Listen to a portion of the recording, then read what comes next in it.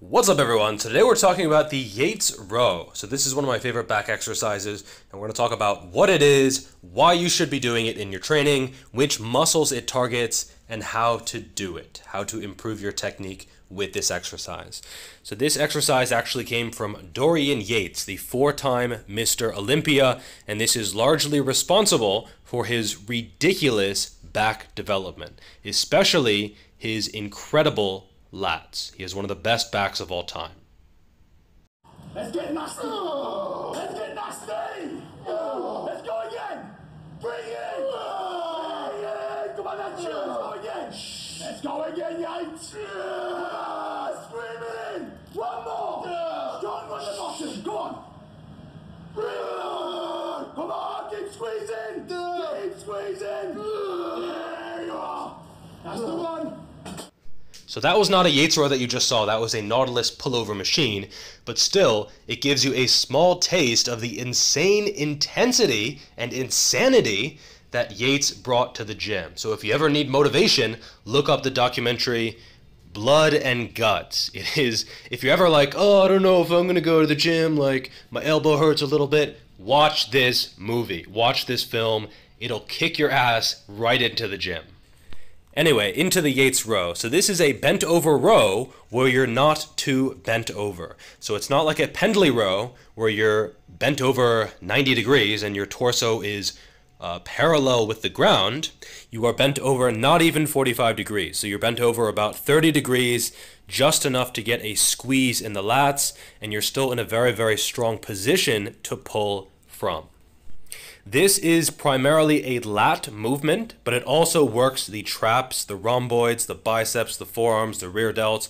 It really is a complete back developer, and I find it to really help with complete back development. If you pull low towards the belly and you keep your shoulders down, that is going to be all lats. If you flare your elbows out to the sides a little bit, that is going to be more rear delts. And if you let your shoulders shrug up as you pull, that's going to be more upper and mid traps. So it really just depends on what you want to build. I would say try to focus on the lats, but of course if you want more traps, you can do more of a shrugging type of motion. The benefits of using this over a traditional row are clearly the insane development, but also you can use much more weight. If you're in a completely bent over position, like he is here, you just can't pull that much weight without cheating. I mean, if you're being very, very, very strict and very bent over, the limiting factor is going to be the lower back. Not the lats, not the upper back, just the spinal erectors. You'll note that he uses an overhand grip. I find that overhand is a little bit more traps and underhand is a little bit more lats. It's also worth noting that he did tear his bicep, I think, doing this movement. But keep in mind he was depleted, he was doing low reps, he was using heavy weights with super high intensity. So I think if you keep the reps a little bit higher and you are not going to like complete and total failure and you're not, a week or two out from a bodybuilding show, I think you'll be fine. In terms of technique, I would keep the movement fairly strict. You can use a little bit of oomph, but try to keep the movement on the lats. Try to squeeze the lats at the top. The hardest part of the range of motion is absolutely at the top. The bottom is very easy, the middle becomes more difficult, and the hardest part of the strength curve is going to be at the top. So this means that you're going to be tempted to cheat. You're going to be tempted to get momentum, get some hip, leg, lower back drive, and try to blast through that sticking point to get up to the top part of the range of motion. But this is not really going to be as effective from a muscle building standpoint.